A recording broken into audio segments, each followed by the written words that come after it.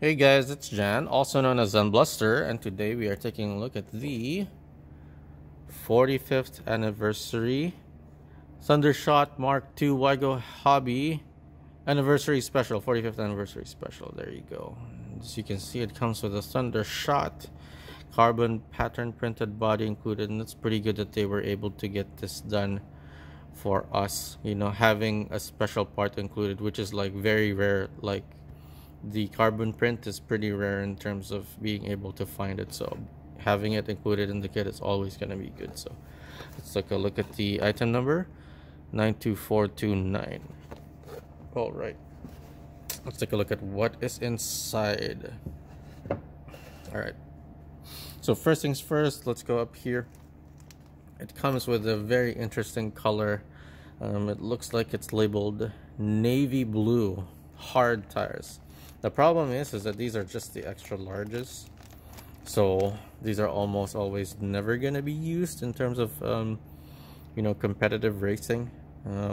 Just using those like extra large wheels is gonna be kind of prohibitive. Even in box stock, it's kind of a slight disadvantage because of how much higher your car is off of the ground, so your center of mass is kind of a little bit worse in terms of its position compared to the other kit, the Avante Mark III Azure that they also have for the 45th anniversary. So this is pretty good though, because it also has at least the branding 45th anniversary Waigo Hobby. So this is going to be a pretty good collector piece if you like branding and stuff like that. So let's set these hard tires aside and let's look at the body first. There you go, the Thundershot body. So it comes with the carbon print, and from what I can tell, it still also has the film, protective film, because if it doesn't have the protective film, it would be a lot more glossy, and it was probably hydro dipped with that pattern from underneath. So because that's the only way they would actually reflect from underneath. They can't have painted it from on top and then put the film on top of that. So as you can see, it looks pretty good. Right now it looks dull because of the film, but once you peel it off, it'll have a pretty nice glossy sheen to the actual body through that paint from underneath. So the carbon print, I personally have like one of these separate kits, not a kit but like a part where it includes this and the mounting points, a Thundershot Mark II, and these are not easy to find. I think if you try to look for it in the secondary market, it's very expensive, I think, just because of how rare it is. So this is pretty cool being included with a kit. And then over here, these are the mounting points for the body. I'm pretty sure these are just regular ABS. There you go. That is very cool that they included it, ABS. Let's look at the chassis too. Of course, it's going to be pretty good that they included MS. It looks like ABS. Yep, regular ABS. But the cool thing with this kit included is that it's a fluorescent orange, and these are pretty cool. People really like the fluorescent stuff in terms of building because it's just like bright and very interesting to look at in terms of like, it's also easier to see your car when you're running around on the track. It's going to be harder to mix your car up with somebody else's car, so that's pretty cool. So fluorescent ABS MS Pro, these are more ideal that for using the MS Flex, because the center chassis is actually better. A slight stiffness to the center chassis is fine, and the fact that it's ABS makes it a little bit more slippery in terms of the actuation of the MS Flex suspension. Let's set this aside here. These are, what are they? Does it say? Okay, it looks like it's just a regular ABS right here. Plastic, which is good. ABS with ABS center is always going to be better. And this is the old version of the nose. I think this is the N02 nose, right? Actually, no, this is the newer version of the nose, technically. The older version, the N01, had a more rounded front bumper shape. So this is the N02 and the T01 right there. And it's pretty good that it's also fluorescent orange. Let's take a look at the wheels. It'd be surprising if they were different. There you go. Also, it's also a plastic The problem is, you know, we'd rather have this in like the medium diameter. Those are just more popular nowadays just because it's better for the center of mass and balance of the car.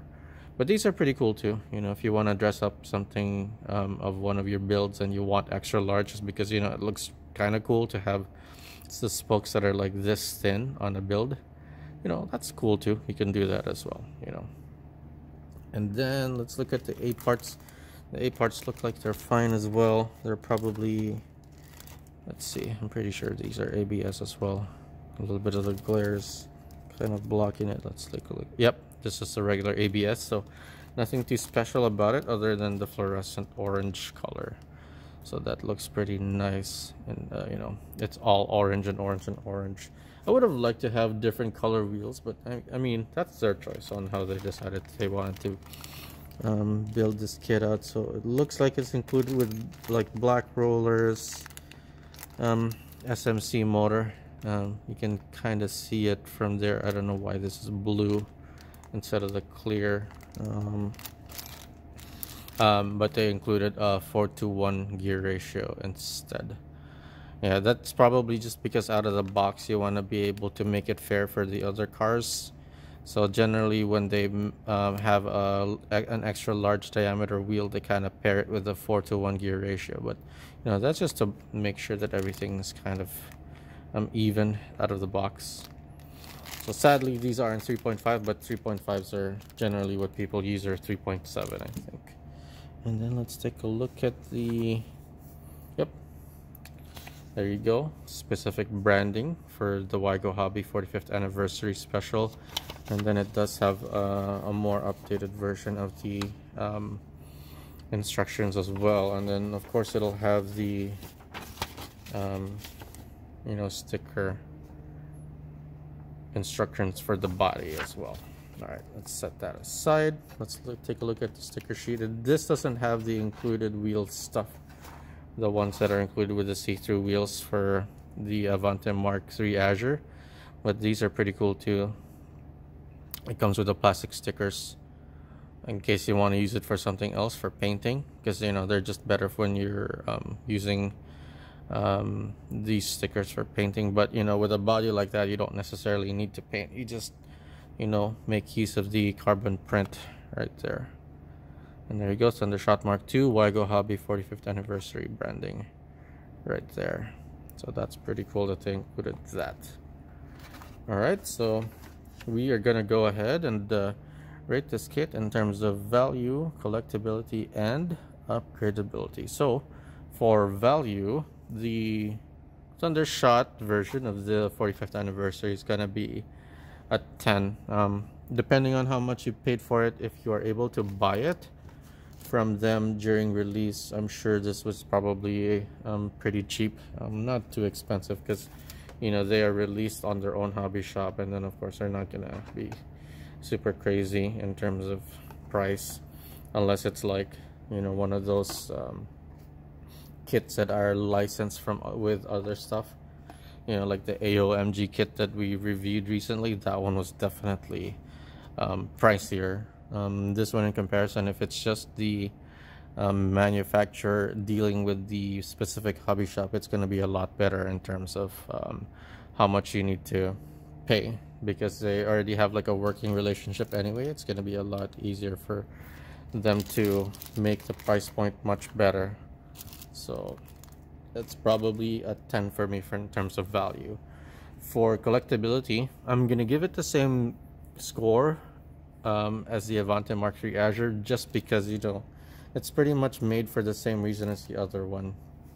It comes with a pretty cool carbon printed body pattern, and then also the 45-year anniversary is pretty cool, being that they've been working with Tamiya for that long and they're still pretty successful at what they're doing. Is always a cool thing to see in the hobby community. So I'm definitely giving them a 15 for collectability. For upgradability, I'm gonna give this one an 8. The biggest difference from this kit and the Avante Mk.II Azure is the extra large wheels and tires that are included. These just make it a little bit worse for box stock, and then even if you want to trim the tires, they're gonna be a little bit you know, worse anyway because of the higher center of mass that you have to deal with for the kit after you've built the car. So it's going to be a little bit of a disadvantage in terms of balance, and you know, it's just going to be worse slightly. So I'd rather have seen another medium diameter set from them, but you know, I'm sure there were some decisions that they made that they're like, okay, we'd rather have this at this kit instead of having them all kind of the same. So that's probably it. So I'm gonna give the Thundershot an 8 on terms of upgradability. That's really the only drawback that I see from this kit. So all in all, in terms of value, collectability, and upgradability, the average score is going to be an 11. Alright guys, thanks for watching. If you'd like to see more videos like this, please like, subscribe, and share. And thanks for watching. Go race.